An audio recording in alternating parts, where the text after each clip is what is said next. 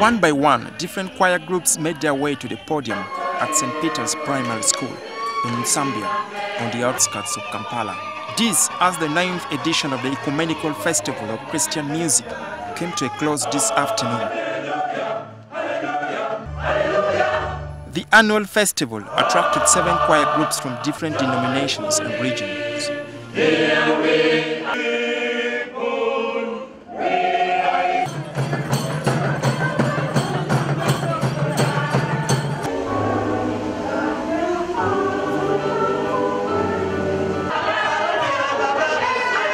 Organizers say the festival has played a key role in uniting different denominations and improving the quality of music. We have common praise, we have common songs, and we join together as people who believe in Jesus Christ.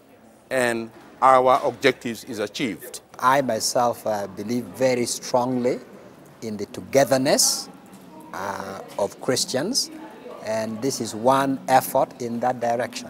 When you sing to God, you pray twice. So you are not here just for the festival. The festival has grown from just 4 choirs in 2005 to about 20 currently. However, attendance is still poor, as most churches shy away due to financial challenges. The choirs have to struggle to come.